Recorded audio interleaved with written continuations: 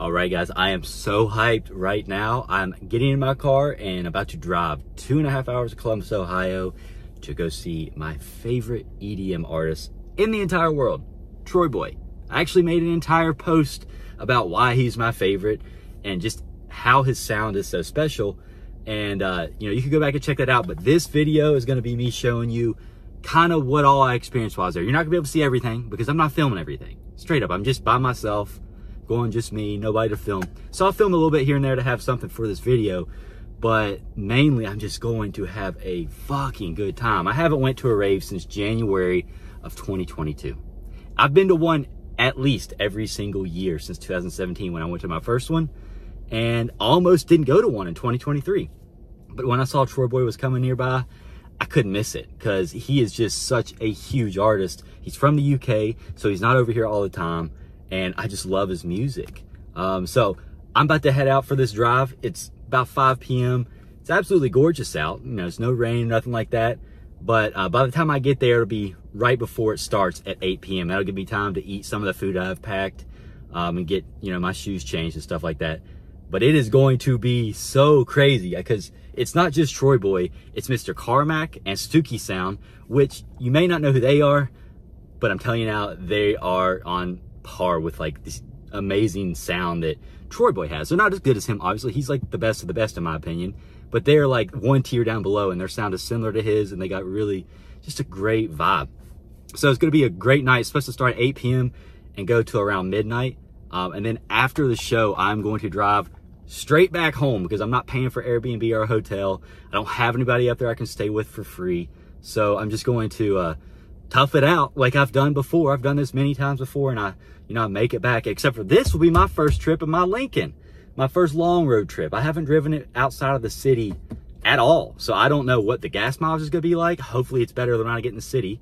But I really am looking forward to the adaptive cruise control and the lane keep assist features because I kind of have used those a little bit here and there, but not for a long duration to where like it really shows its benefits. So I'm excited about that. But for now, I'm gonna hit the road and I'll catch up with you whenever I make it to the Bluestone in Columbus, Ohio. So it is 7:36. I officially have arrived at the Bluestone. The doors don't open until 8, so I have a little bit to just, relax for a bit. I just took a piss. And when I got here, the parking lot that I've parked in multiple times in the past for free, it's part of the church, part of the Bluestone, they were charging $10 to park at it. And I'm just like, I almost did it. I looked at my wallet. I only had $5 cash because I didn't expect to spend any cash at all while I was here. And so I'm like, fuck it, man. I'm getting out of here. I'm not paying for shit. So I went literally right behind the parking lot and there's free street parking. So I don't understand why anyone would pay $10 when they could park right here for free. That's the benefit of getting here early. If I had gotten here later, these spots probably wouldn't have been here and I'll probably have been looking for some place to park, but I just found a place right away.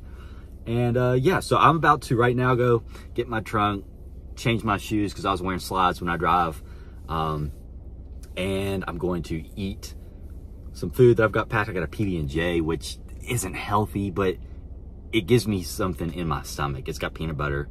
I love peanut butter and it's just, it'll be enough. And then I've got another one for after the show. And then I've got a couple of like bars, like protein bars, like nut bars, shit like that. So I've got food, I've got drinks. I'm about to eat an edible is what I'm about to do. I about forgot, honestly. So yeah, after I eat one of these, actually I'm gonna eat 2 of them. I'm gonna go hard tonight and I'll have one for the ride back and it should be a good night. I can't wait. I'll try to get some footage of the church itself because it's gorgeous. But yeah, I made it. All right, I'll see you in a bit. All right, it's finally 8 o'clock. We're gonna go over there to the church.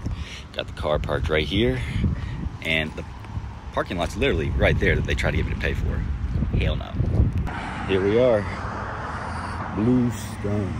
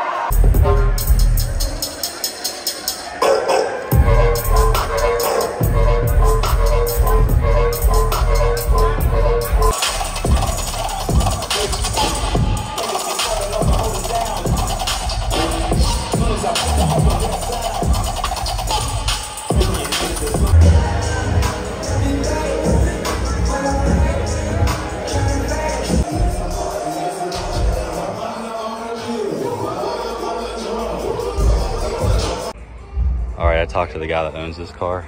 It's got these sick ass red wheels. It's dope. Red mirrors, red stripes. Sick Corvette.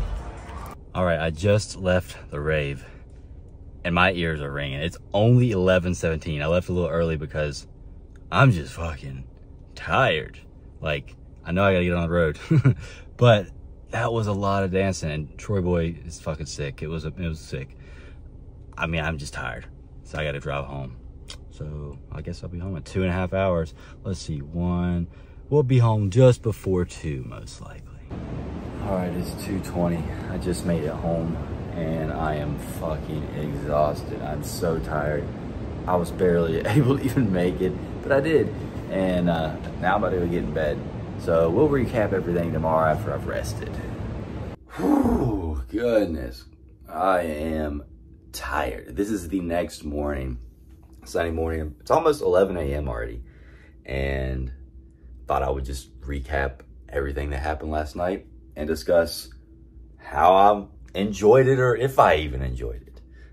So first I will say that I had a lot of fun dancing and getting to see one of my favorite artists. TroyBoi was great. There was a ton of people there. It was crazy. And it was a good time. But there's a few things about it that I will say that I think I already knew, but now I know for sure. And number one is that raves just aren't what they were to me when I first started going to them in 2017. For one, I was younger. It was brand new to me, so I was always super excited about it. Now, it's just not as fun, straight up. I mean, it's still a lot of fun, don't get me wrong, but it's not as fun. Like before, it was like, oh my God, I want to do this all the time. Now it's like, I can do this once a year, if that, and like, I'll be all right. So there's that, but I feel like I just get, tired. I'm just not as energetic as I was at it. I mean, I still have plenty of energy. I can still get a lot of stuff done in my day to day, but when it comes to going to a rave, like, I don't want to just dance for 5 hours straight, like 100% as hard as I can go. Like, it's just too much. But then on top of all that, the drive home, that was fucking miserable. I don't ever want to do that again. I left there at like 11:30 and I didn't get home till a little bit after 2. I was fucking so tired the entire drive. Like, having to like keep myself awake and like afraid I was gonna fall asleep. Luckily, I didn't fall asleep. I hit the, the sides where like the noise happens on when your wheels hit it, goes or whatever. I hit that a couple times, but I didn't like get close to having any accident or anything. And it was no cars anywhere. So it was a casual drive, but at the same time, very stressful because I'm like just trying to stay awake. I mean, I was like 30 minutes away from home at one point. I remember being like, I hope I fucking just make it. Like, I'm so tired right now. So I don't think I'm ever going to do that again. So if I ever go to another rave, it's going to be somewhere where I'm actually staying overnight, or I just won't go. Because if I'm going to see my favorite artist and like, I'm like, this isn't really worth it, I don't need to do this all the time, then that really is just a huge alert that like, hey, you've went to 24 different raves now. I think you've been to plenty. You may not need to go to many more. But yeah, that's just me, my personal opinion about what I thought about going. It was a great show, like I said, in a great place. Everything went smoothly, but it was exhausting, and it felt like work more than just leisurely activity. It was both, but it felt a lot more like work than it should have. But I'm going to try to recover today, get out and do some work. I'm a little sore, but not super sore. I mean, I've been working out, so I've been training for that, but doing a bunch of cardio, it's a lot. 4 hours of it, especially.